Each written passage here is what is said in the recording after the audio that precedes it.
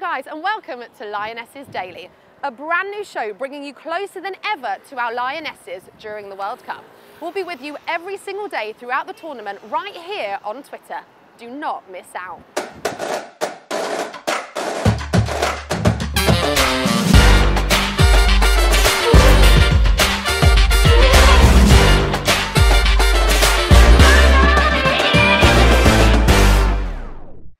Hello guys, yes, welcome to Lionesses Daily. We'll be joining the team all over France in this bad boy behind me, and we want you guys to come along on the road trip. We'll be here every day at 5 o'clock. Now don't forget, you can follow our Lionesses throughout the tournament. Their Twitter handles are on the screen right now, so do give them a follow. But I am so excited to introduce our very first guest of the show. It is Captain Steph Houghton and Head Coach Phil Neville. Hello guys. Hi. Morning. Welcome, you all right? Yeah, good. Yeah, good. She's grumpy today. Is she grumpy? Yeah, Phil, she's grumpy I knew you were today. going to say that. I'm not grumpy, guys. Why is Steph grumpy? All the friends, you know, the two that she's got in the team, have gone out for a coffee this They've morning. left you, and you're here. Now, I told you that this is the place to be for all the latest news on the Lionesses, and I am thrilled to be able to exclusively reveal that the Lionesses will be back playing at Wembley on November the 9th, facing Germany. Now, if you are a member of the Lionesses Supporters Club, you can get your tickets from 12 o'clock tomorrow. If you're not a member, don't worry, it is so easy. Just head online, sign up, and you can get your tickets. Phil, obviously, the main thing right now is the World Cup. That is the focus. But, I mean, it would be great for the team to be back playing at Wembley, won't it? It will, and to be fair, the players don't know, so it's the first that the players have... Well, Surprise, yeah. No, it's something that we've been talking about for the last 12 months, obviously, because of the logistics of Wembley and the amount of events they've got there. It's been difficult to arrange the game, but I think the way that the women's game's growing, I think it's important we get back to Wembley Stadium, we fill it. It's such a prestigious fixture against Germany, and you know, after the World Cup, we can start thinking about looking forward to playing a game at Wembley. Of course, and the World Cup is finally here. Has it sunk in yet? Not really. Maybe a little bit yesterday. I think once we got here, I think everybody was dying to get here. It's been 2 tough weeks of training, and we've worked really hard, but I think it was just all about getting to here and getting in this weather and the first train sessions today, so we're all excited to get out back on the pitch. Awesome. And is it excitement right now? I mean, Phil, you said in that brilliant documentary that you cruelly missed out on the chance to go to the World Cup as a player. So does it make you more hungry to be here now? It does, yeah. I think we've got 11 players in the squad that haven't been to a World Cup, and obviously the rest of the girls have been to World Cups. So yesterday when we touched down and we had the celebration at the hotel with the welcome party, it feels real now. And you know, when I took the job 16 months ago, I wanted to get to this point where we were arriving in France and we were ready to attack the World Cup. And you know, we've got a massive game on Sunday. We've got 3 important games, and I sense a really good vibe within the group. Awesome. Now, what is the mood like here in camp? In fact, let's get someone else to answer that for us. Now, the team arrived here in Nice yesterday, and who better to bring us the first episode of Access All Areas than Queen of the Crot? It's Beth Mead and Vlog Squad. We are going to France, we're coming for you. Say hello.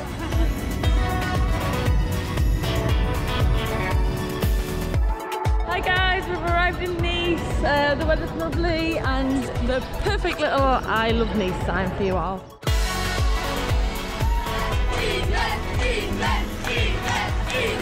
Made it to the hotel with my roomie Jodie Taylor. Hello. Okay, great stuff. So, Steph, who is the biggest nightmare when you're travelling, like yesterday? Dish the dirt, come on. God, I sat next to Rachel Daly for the flight, and all she did was moan about how long it was going to be. We're only going to France. France is literally like it's too 2 hot. hours. It's too hot in the airport, Steph. We're carrying this bag, Steph. I'm like, oh, come on, Rach. Probably Jill. I'll probably Jill up there. Yeah. Probably because she's quite forgetful and she's just so laid back. She'd just be like, "Where's the coffee shop? Where's Costa? Wherever that is." So. But she had a passport with her, right? Yeah, she did actually, yeah. It's only because the security woman had it. Now, I could sit here and ask you guys questions all day, but this is not about me. That would be nice, but this is about you guys, the fans, and we know how excited you are to see the Lionesses in action in a few days' time. Now, we have some tweets from the fans. Are you ready? Right, so hey, it's Tay B says, Steph, what is your favourite memory playing for England? And Phil, which is better, playing for England or managing? So Steph, we'll come to you first. Favourite memory? Probably the bronze medal match in Canada, the last World Cup. You're always going on about that. I know, yeah. Hey, move on. We need to win a medal this time. No pressure. Move on. No pressure. What else? Maybe being made captain of England. I think that was a special moment, not just for me, but my family as well. And obviously my 100th cap, even though we didn't get the result that we wanted. It was a long time coming, and yeah, I didn't have a very good game that game. Massive differences, obviously. Nothing recreates playing, but I've got to say when I made my my first game against France in She Believes, when I was stood on the touchline in the technical area when the national anthem was on, I was in my England blazer. It was a special moment because.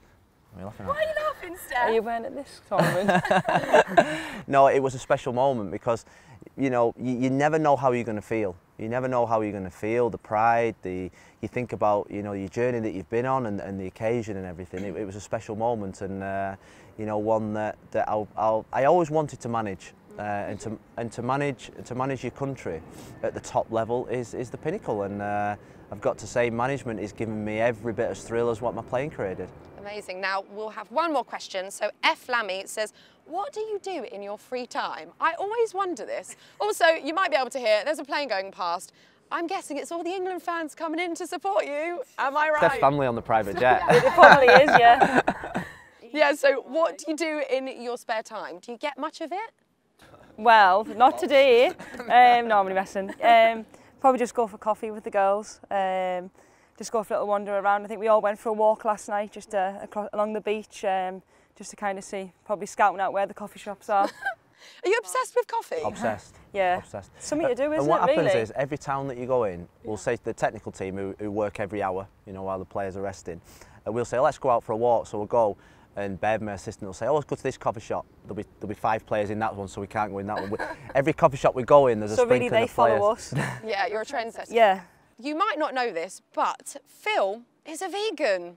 Yeah. Vegetarian now. Vegetarian. Oh, yeah. Okay. Were you a vegan before? Yeah, for the She Believes, I went vegan. You can't just change. No, but I'll be honest with you, I'd done 16 days before She Believes, and then I went to America and I did the first 5 or 6 days.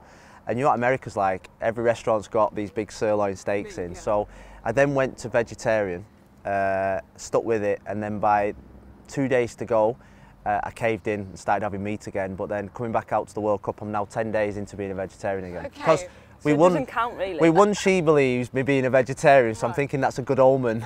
Okay, so Phil used to be a vegan. He is now a vegetarian. Here are 5 more things that you might not know, but this time about our very own Jade Moore.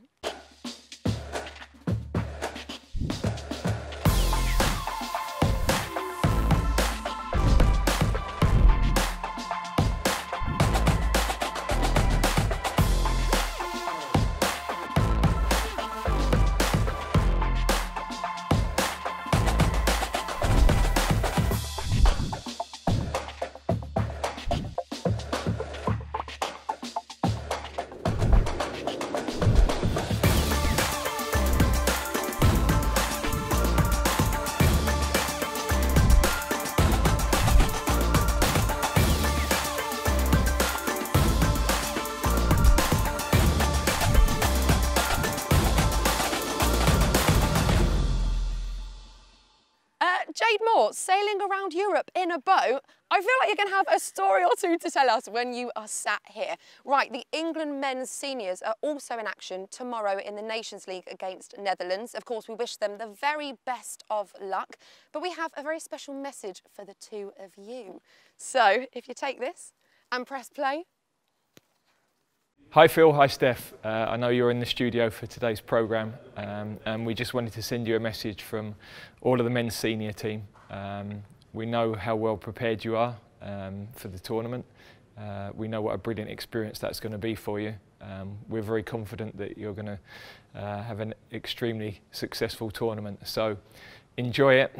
Good luck to everybody there. We're all supporting you, and we know that you're going to do everybody proud. Phil, have you had any words of wisdom from Gareth? No, we speak because our offices are next to each other. What happened last summer with the senior men was massive for the whole of the FA, and what we've seen over the last 12 months, we've seen a real integration and alignment with everybody. He's a tremendous example of probably how to handle yourself as an England manager, you know, in terms of the words that he speaks in the media, the way he handles the press, and you look at that team spirit that he's galvanised with the men's team. We've tried to create that with the senior women. Now, throughout the tournament here on Lionesses Daily, we'll be giving you the chance to win Money Can't Buy prizes thanks to the Lionesses Supporters Club. Now, first up is a chance to go pitch side to watch the Lionesses warm up at Wembley ahead of the game in November. You'll be so close, you can almost touch them, but don't do that because that is a little bit weird. 3 of you can win and you can take a friend each. Now, it's so easy to enter. All you've got to do is go to the link on the screen and answer a very simple question. Good luck, and we will announce the winners on Sunday ahead of the game against Scotland. So Sunday, June the 9th. Right, guys, that's it. Right, can you get up on your feet for us? Yeah. Because we want you guys to do us the honour of being the first people to sign the front of the Lionesses car. Look, more fans coming in. They just can't keep away, can they? So if you go ahead and sign the front for us.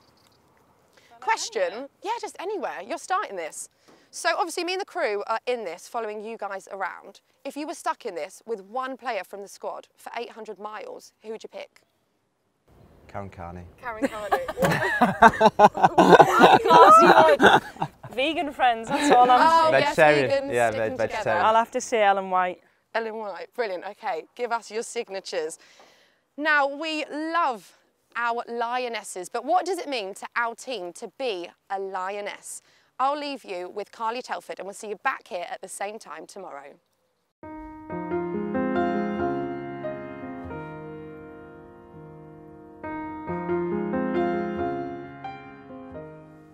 I'm Carly Telford and I'm a Lioness. What does it mean to be a Lioness? It's probably the biggest honour in the world. It's something you dream as a kid, playing for England. I think now you've officially got a tag. I think it makes it even more special because you have something you can aspire to be. So I think now that I can class myself as a Lioness is something really special. All of our journeys, if you speak to us, are all different, but I think we've all been very determined to get to this point.